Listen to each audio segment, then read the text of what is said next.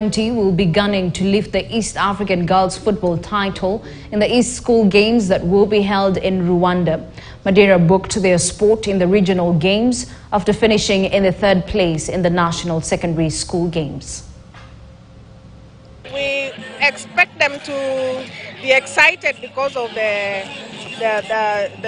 championship. Now that they have won, they have a number of trophies they have won. We expect them to be able to manage that excitement, knowing very well that they have another trophy awaiting them in Rwanda. We look forward to them concentrating and focusing on ensuring that they also do their best in Rwanda, and why not? If they bring us another trophy from Rwanda, we shall be very happy. Mimi nataka kusema venye tunaenda hivyo Rwanda, sisi tuna promise tunaenda kuchukua hiyo trophy na sisi ndio tunaenda kuwa huko washindi, hata kama tujapata hii hapa, lakini huko ni sisi tunaenda kuongoza na tunaenda kuwakilisha Kenya. Miaka nyingi nimekuwa nikitamani the East African trophy, but this time I believe I'm going to leave the trophy with the Madira girls soccer assassins.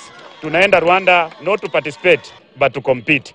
The only thing I need, the support from KCSA officials and the support from watu wa Vihiga.